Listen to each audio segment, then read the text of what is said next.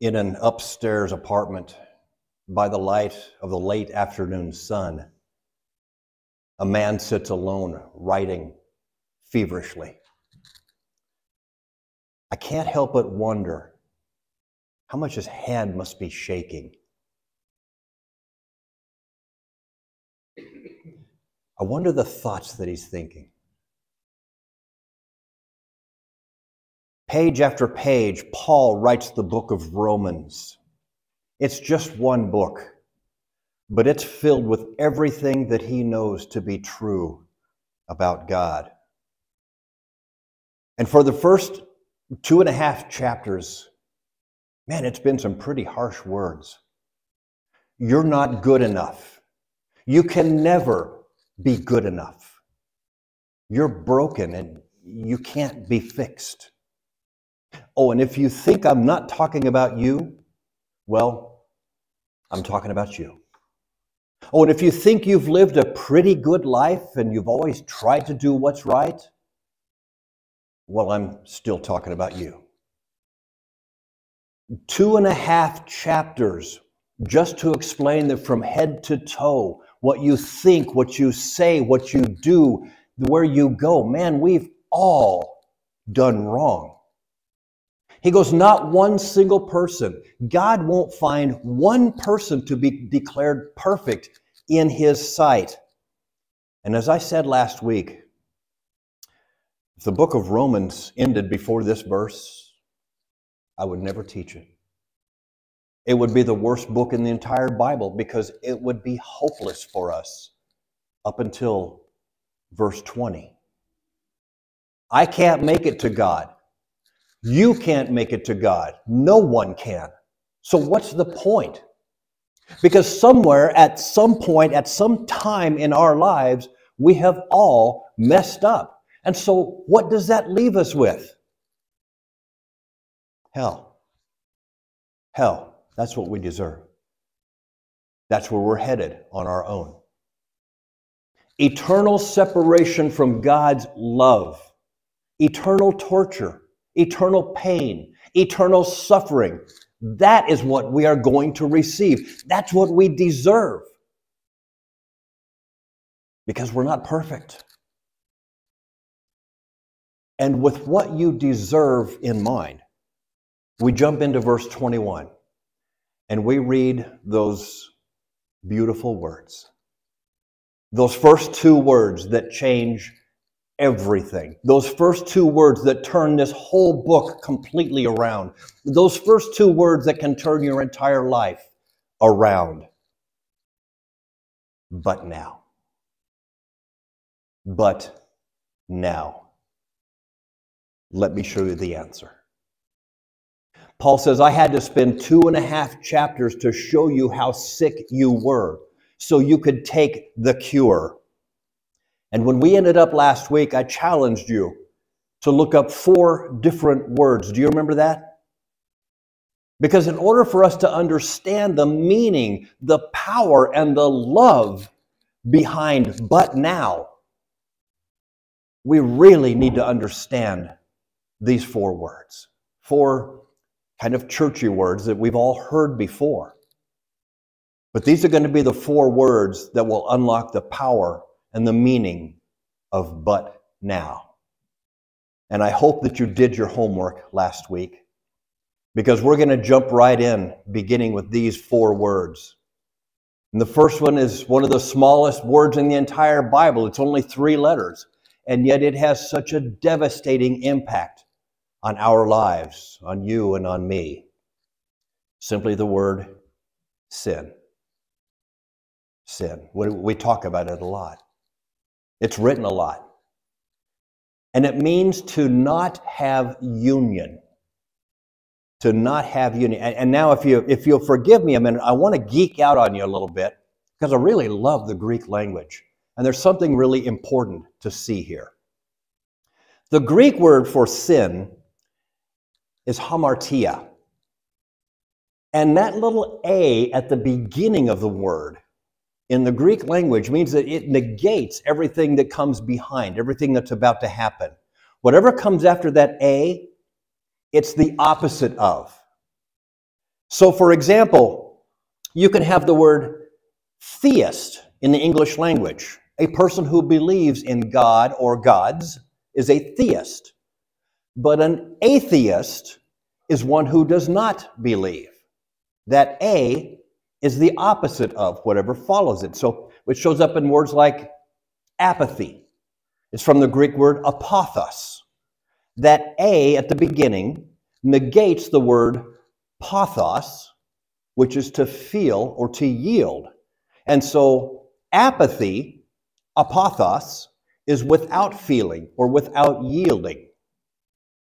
So in the word hamartia, the A at the beginning negates what follows.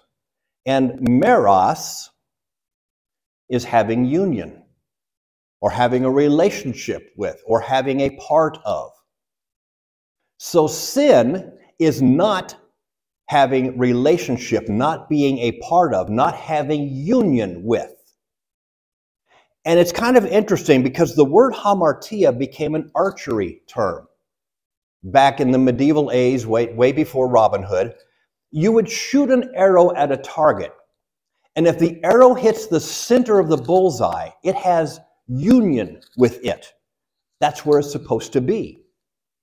And anytime you're off, you've missed the target, you are hamartia. You're not in union. You're not a part of that bullseye. And that's kind of a great picture of what sin does. It breaks our relationship with others and with God. This is sin. And this is what Paul's trying to drive home. Hamartia, sin, is the reason for conflict and confusion in this world. There's a union, there's a relationship that has been broken about how we do life and humanity. We are hamartia. We are out of relationship. We are out of union. If perfection is the bullseye on a target, we've all missed the mark. Now, some of us might have missed it by just a little bit, and some maybe by a lot. But it doesn't matter how much. All of us have missed it. We all have hamartia, not having union or share. The second word I gave you was a little bit bigger word. It was the word atonement, or if you have an older Bible, yours might say propitiation. We don't really use that term anymore. Now the term is atonement. Most of us have heard that term before, but what is it? Well, it's actually a religious term. It means to appease a god. Civilizations from the earliest humanity thought that there was a god that you needed to get to like you. And if you didn't, he would cause all kinds of disasters to come your way. He would become an angry god. He would cause your crops not to grow. He would cause a famine in your land. And if he were really angry, he would cause fire and earthquakes. And to appease a god, especially an angry god, you bring sacrifices, usually animals, because only a living sacrifice could appease an angry god. In many civilizations, it would even be human sacrifices, infants or virgins. So atonement is basically a religious term about how you go about appeasing an angry God. Oh, and notice I used small g up there because it's been a religious term for all kinds of different beliefs and philosophies throughout human history. That's what atonement is. And the next word we need to understand is justification. Justification is a legal term, and it means to be made right. To be made right. It's not just to be found innocent, but to be made right. You now supersede anything that the law has on you. You have gone above and beyond doing anything that the law requires, and you are found right. And then maybe on your note sheet, right next to the word justification, you might want to write the word righteousness next to it. It's the exact same word in the Greek language. Justification and righteousness are the same word and they mean to be found right. It's a legal term that a judge would use when he knows the law and he looks at your life and he says, you are not guilty. In fact, you're innocent. You're found right. And for 2.5 chapters, Paul has been writing, man, none of us are perfect. We might think we're better than others, but that's not the point. Paul says God cannot look at all of humanity and find one single perfect person. He goes, you've all got hamartia, sin. You've all missed the mark at some point or another. So stop judging yourself against those who have missed it by further than you did. The point is, you're all off. I love the way a man named Barclay wrote it about it. He said, if God justifies a sinner, it doesn't mean that he finds reason to prove the sinner was right. Far from it. It doesn't even mean that he makes the sinner into a good person. What Paul's about to say is that God's righteousness is put on me. Barclay says God treats the sinner as if you've never sinned at all. It's not my righteousness. It's God taking his righteousness and putting it on me. He doesn't say, Bill, now I'm going to treat you as if you haven't sinned. He doesn't say, Bill, I'm going to make you a better, perfect life. He doesn't say, he takes his righteousness, his holiness, his perfection, and he says, there, Bill, that's what you're going to wear now. And the fourth term I asked you to look at last week is the term redemption. Redemption. It's a slavery term, and it simply means to buy one's freedom. Very rarely in recorded history do we ever find a slave being able to buy their way out of slavery, to buy their own freedom. But there have been times where a slave, out of an act of loyalty, or maybe an act of heroics, or maybe something of valor, he has caught someone else's attention. And that someone will come down and buy that slave out of slavery. And that freed person that was once a slave is given a certificate, a paper of some type, that says you are no longer under someone else's rule. You're freed.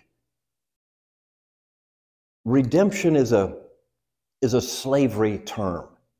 To buy back, to buy someone out of, to set free. And so with those 4 terms in mind, I want you to watch what Paul says, starting in chapter 3, verse 21. He says, you're all in the same boat. You've all sinned from head to toe. It's taken me 2.5 chapters to let you know you've missed the mark. But now, I love those words.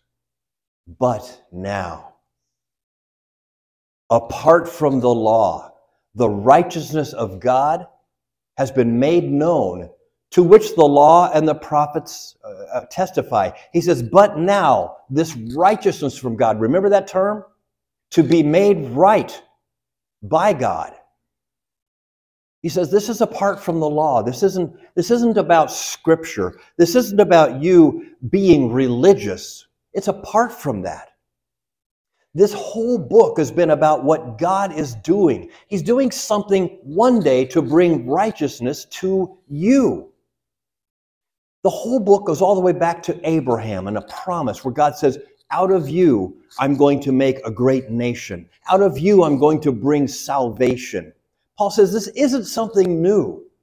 This isn't something that some guy named Jesus just walked around with his boys and made up. He goes, this is what all of history, the entire Old Testament, has been pointing to. But now we see God's plan. But now you can be made right. But now you can be found innocent. Verse 22. This righteousness is given through faith in Jesus Christ to all who believe. There's no difference between the Jew and the... Wait. Let's go back and read that again. This righteousness from God is not something you do. It's not something you earn. It's simply given through faith in Jesus Christ. And he says, guys, this is for everyone. I know, Jews, you think it's just for you. I know that you think the Messiah is yours and yours alone. It's not. It's for everyone, Jew and Gentile. And then he goes on. He says, for all have sinned. All of us have missed the mark. And we've all fallen short of the glory of God. Don't think you're better than me. Don't think you're worse than me. It doesn't matter. We've all missed the mark. And he says, all are justified freely by how good we are, by how smart we are, by how rich we are, by how good looking we are. No. We're justified freely by his grace and grace alone, through the redemption that came by Christ Jesus. He says, that's why I took so much time to let you know that you're broken in this relationship. You're not in union. You're not in relationship. Something is wrong in your life. He says, that's sin. I spent 2.5 chapters trying to boil it down. But now, let me tell you how you can be made right. He says it's grace, it's faith. You can be justified. You can be found right. He wants to redeem you. He wants to buy you back. He wants to take you out of your sin and out of the life that you've tried to live on your own. He wants to set you free. And he's going to pay the price for this to happen. Because I don't care how good you are, even with the slightest amount of sin in your life, it is impossible for you to get to God. Impossible. You see, God's perfect, and heaven's a place of perfection, which means get over yourself. You're not allowed. You've all fallen short. And Paul says, I've spent 3 chapters trying to tell you, but now you can be made perfect. But now you can be seen as perfect. But now he wants to redeem you. He wants to buy you out of that life and out of the sin that you're under. Verse 25. God presented Christ as a sacrifice of his atonement. There's that word. Through the shedding of his blood to be received by faith. He says, you see, God has appeased the wrath that he has for me because he took it out on his son. Jesus died on the cross to atone for my sins. Jesus died on the cross because I'm the one that deserves a trip out back to the woodshed. I deserve a whooping. I deserve hell. The amount of debt that I owe to a holy and just God, I can't pay for that. The amount of wrong that I've done, somebody has to pay. And he goes, that's what God did for you through Jesus Christ. He wanted to redeem you, to buy your freedom, through the atonement of blood. Let's go on in verse 25. He says, he did this to demonstrate his righteousness, because in his forbearance he had left the sins committed beforehand unpunished. He did it to demonstrate his righteousness at the present time, so as to be just and the one who justifies those who have faith in Jesus. Did you catch that? 4 times in 3 verses, he says it. Why did he take it out on Jesus? Why did Jesus have to die for you? Why did he have to die for me? 4 times, Paul says, because God is a just God. He has justice. He did it to show his justice. Why? Because he's a just God. And this is something you really, really need to understand. because we don't like an angry God. We don't like to think about God's wrath. We just want a loving God where everything's going to be okay no matter how much we mess up, no matter what kind of life we're leading. But think about that for a minute. If a parent did that, we'd say that's a terrible parent. No matter how obnoxious or rude or mean or horrible a child is, they just simply say, "Oh, that's all right. It's okay, no problem. Oh, you ditched school and you went out with your buddies drinking and taking drugs today? How sweet. No problem. Oh, you broke into someone's house and stole their TV and their handgun so you could go down to rob a liquor store. Oh, aren't you smart? You're so cute." That's not a loving parent. But that's what we want in God. That doesn't make sense. And so 4 times, Paul says, because of all the sins you've committed, He hasn't punished you. In His patience and His forbearance, He's let you go with those. And you're thinking that, well, that doesn't mean God approves of the way I'm living my life. He says, no, God is just waiting to show His justice, His justice, His justice, His justice 4 times. He says if He doesn't punish sin, He's not a just God. And if He's not a just God, He's no God at all. Yes, He is a loving God, but He is a just God. And a just God looks at all the wrong I've ever done and says, somebody's got to pay for that. And every day, my list gets longer and longer and longer. And I would bet that we would all admit that there's some evil in the world that should be punished, but we never add our names to that list, do we? Whenever we want God to punish evil, we're just above that line. Isn't that kind of strange? Earlier this week, some gender-confused person shot their way into a Christian school in Tennessee and began to open fire on anyone that was inside. And as I'm watching this story unfold on television, I'm thinking, man, I hope there's justice. I hope there's justice.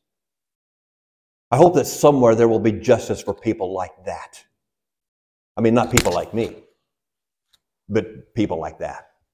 And the Bible says, oh, Bill, you follow a just God. Don't you understand? You're on that list too. And if God has to punish sin, where does He draw the line? A just God will punish all sin. He has to. And He goes, Bill, you've got quite a list going. Now, you may not be a murderer. You may not be an adulterer. You may not be a thief. But Bill, have you taken a look at your list? Oh, church, I promise you, God will be just. Which means someone has to atone for every wrong that you've ever done. Because a just God that only punishes really bad people and stops at some point, that's just an arbitrary God that draws a magical line. And that's not justice. What Paul's trying to get out is this universal problem over and over again, that sin, hamartia, separates us from ourselves. He goes, let me tell you the issue, Bill, from head to toe. Don't think for somebody else today. Don't think this is about someone else. This has got your name on it. He says, from your mind, from your motives, from the stuff you've said, from everything you've ever done, Bill, you have got a sin issue. And that sin separates you from the man God made you to be. It separates you from the person you were made to be. He says, you're not even a fraction of the man that you were designed to be. He goes, Bill, look at yourself. Don't look at others. Look inwardly.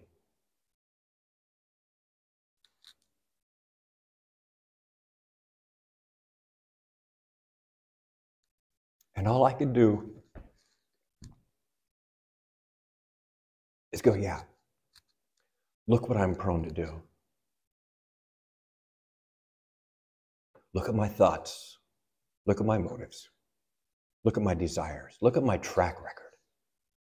And we're broken. We're marred. We all have hamartia. We're no longer in union, in relationship with God. We have broken that. Sin separates us from that.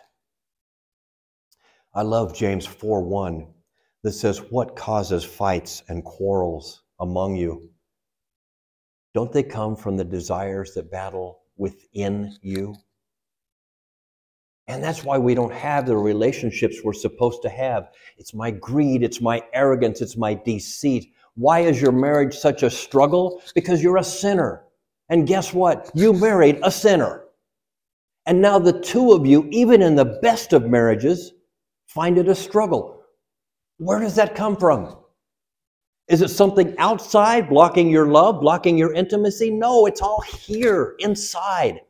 It's my jealousy, it's my desires, it's my arrogance that puts my wants ahead of hers. It's me keeping score, keeping track in case I get a chance to use this against you down the road. We all have hamartia. We're out of partnership. We're out of fellowship. We don't have union. That's why the past 2.5 chapters have been so stinking hard to listen to. Because we want to think, well, I haven't done anything to make God angry with me. And Paul says again and again and again, guess what? This is about you. Don't be thinking, oh, you know who should be here to hear this today? Guess who God brought here to hear this today? You. This is about you. This is about me. This isn't a message that I go, man, I can't wait to preach this one because there's some of you guys that really need this. No, I sat there and I said, Bill, if there wasn't a but now, it'd be hopeless. I'd be lost. My own sin has separated me from a holy God. But now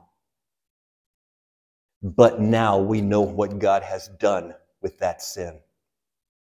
He will atone his wrath by taking it out on his Son. Not because I deserve it, but because of his love for me. He will atone for that, and believing that, you will be justified, a legal term. He says he will find you not just innocent, but he will take his righteousness, his holiness, his perfection, boom, he puts it on you. And he says that happens no matter who you are. That happens no matter what you have done. He says, I will deal with that sin. I will bring you into a relationship with me. So when you get to heaven, it is no more. It's wiped clean. Yes, you're still going to live with the consequences of sin down here on earth. You will. But he says, I'm redeeming you. I'm freeing you from that. You are no longer under the slavery of sin. But now. And in the next 4 verses just come screaming off of the pages. I wonder at this point if Paul's hand is just flying frantically as he's trying to get these words out. He wants to tell the entire Roman Empire, here's what I found. Here's what I know to be true about God. And this is coming from a guy that tried to be religious. A guy that tried to be so holy and follow all the rules and be so righteous. He says, but I was dead inside. Paul says, I know what I've done. I used to kill Christians. But now, I know what I found. It's a faith thing, and it is freely given to you. And by the way, in the next 4 verses, Paul says, may I remind you, there is one God of all the people, one God of the Jews, one God of the Gentiles. There is one faith, and guess what? There is only one answer. But do you see what Paul has done these last 4 weeks? It's almost as if we went into a doctor's office. Paul has called us together. And we go into this doctor's office, and he sits down with this. And he's looking at this clipboard, and he's like, let me see here. Man, I wish I could make this easy for you. But this is bad. It's really, really bad. Bill, you're sick. I know you're going to walk out of here, you're going to say, I don't feel sick. I don't think I'm sick. He says, so I'm going to write it down for you. I'm going to write it in 3 chapters. He says, Bill, we've done every single test we can do on you, and buddy, there's an issue. In fact, at this point, it's throughout your entire system. It's from head to toe. And Bill, you're not going to like this, but it's hereditary. Your wife has it. Your kids have it. It's going to kill you. It's going to wipe out your entire family. So I want you to sit down and listen, because I'm going to painstakingly go through it and how bad you are. Because until you understand what you're into and what you're prepared for and what lays ahead of you, he says, you're never going to take the cure. Bill, can we talk about 78 and 79? And I'm like, you mean 1978? He's like, yeah. Rather not. He goes, well, I just want to mention that we have doctor-patient confidentiality here. Tell me about 1982. And I'm like, no, we're good. I'd pass on that one. Bill, we ran a scan. You've got an incredibly dark spot that appears between 1985 and 1989. You know what that's about? Would you like to share? Bill, I'm telling you, it'll stay right here. No, I'm good. Bill, it seems like things have gotten a little better lately. And I'm like, yeah, I fixed all that. I'm good now. And he says, yeah, I thought you were going to say that. Let's talk about the ego, the pride that comes into your life because of how you're doing. And Dr. Paul takes page after page after page and says, we're not going to talk about somebody else today. I want you to know this is bad for you. And I know it's hard to sit through. But I'm going to go through every reason that you have about, well, that's not me. Or about how I'm a different person now. Or about how you don't know where I've come from or what's been done to me. Or better yet, now I have religion. He says, oh, church, this is about you. This is about me. And Dr. Paul says, I'm going to hit everything just so you can understand.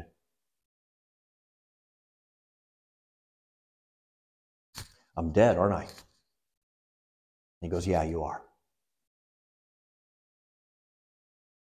And so there's no hope, is there? And he says, no. But then he looks up from his charts and he says, but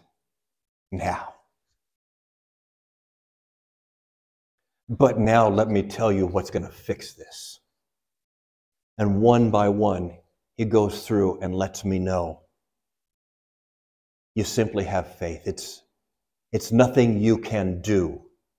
You simply have to take it freely. You simply have to have faith that Jesus atoned for your sin. That whatever God has against you, he took out on his Son. And man, you have a huge debt. In fact, page after page after page against you. And all that can be atoned for to appease God's anger.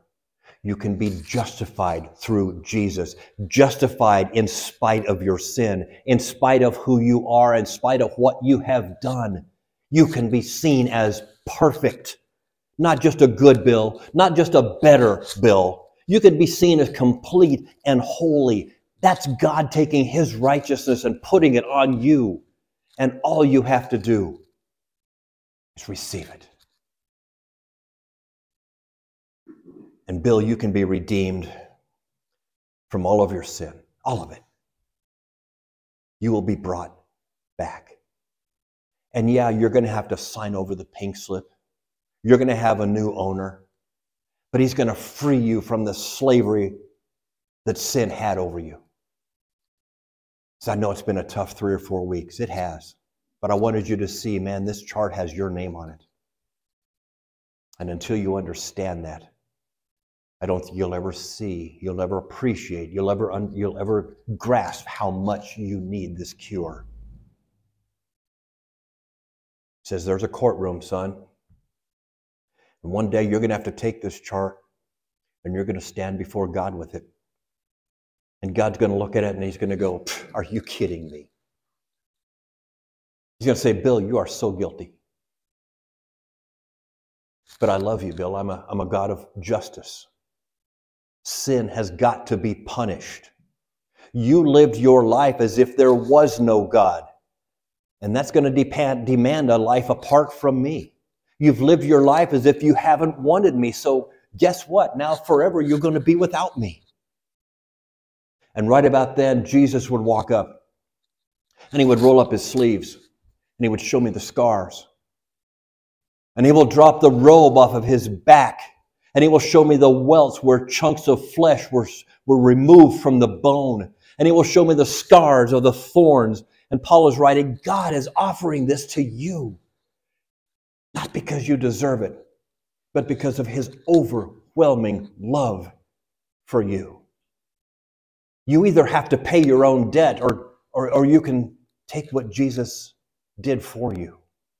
And if you want to accept it, that will cover the bill. Because otherwise, Bill, you got to pay it yourself. And Paul knows as he writes the 3rd chapter of the book of Romans, he knows this is what the Roman Empire so desperately needs right now. And God knows this is what we need this morning, right now. If you're a long-time Christian, man, you've already said, Bill, I've done that. And that's great. But may this be a reminder to you of the mercy and the forgiveness that has been given to you. And for those of you just sitting here gone, or maybe watching us online going, Bill, you know, I've never really done that yet. I've never brought my debt and just laid it to the feet of Jesus.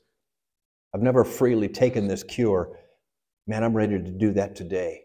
I'm going to close today in prayer. And as I close, I'm just going to ask you to pray along with me. Here in this building, or wherever you're watching us online, right for where you are, it's just between you and God. It's free. Pray with me, would you? Father, thank you for bringing me here today. I really, really needed to hear this. God, I know I've done a lot wrong in my life, and I just want to say I'm sorry. I haven't lived my life your way. And today I realize you know every single wrong thing I've ever done. And yet you still love me. And you want to bring relationship back between you and me. So God, thank you for taking out your wrath on your Son. Thank you for paying whatever debt I have against you. Thank you for paying for everything that I've ever done wrong. God, today I just want to accept that. And I ask you to make me new again. I willingly pray for you to redeem me. Save me from the life I've been living and teach me how to follow you. Father, show me how much you love me so that I can learn to love you as well. Thanks for taking me. From this day on, I'm yours. Help me to live for you. And God, for the rest of us here today, may these 3 or 4 weeks bring us back to what you've done for us. That we've screwed up over and over and over, just to get us to the point of finding, but now, here's the answer. But now, here's what you've done for us. Oh God, thank you. Thank you. Help us to be people that show your love, your grace, and your mercy to others. And we thank you, God, for what you did for us. in spite of who we are. In Jesus' name we pray. Amen. May the Lord bless you and keep you. May the Lord make his face to shine on you and be gracious to you. May the Lord lift up his countenance on you and give you peace. Thank you for being here this morning. Please come back next Sunday. But in the meantime, as we wrap up this message on chapter 3, I don't think there will ever be a message taught at Crossroads better than this one. I really don't. It has nothing to do with who's speaking. It's the story. If I could just pick one message to preach every single time for the rest of my life, this would be it. Oh, friends, I hope you sat here and realized, man, this is the best news ever. The most amazing news ever. We're going to pick it up in 2 weeks. And I'm going to tell you a story about Abraham and how this all works out. It's going to be a lot of fun. And you can read ahead. It's okay. But next week, please come back for a very special Easter service. So while you're at it, invite someone to come to church with you. God bless you.